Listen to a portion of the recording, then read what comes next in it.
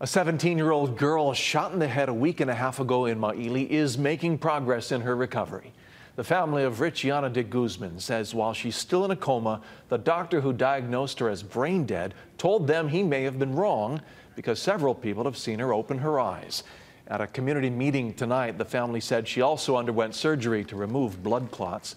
Meantime, community members are staying focused on reducing gun violence.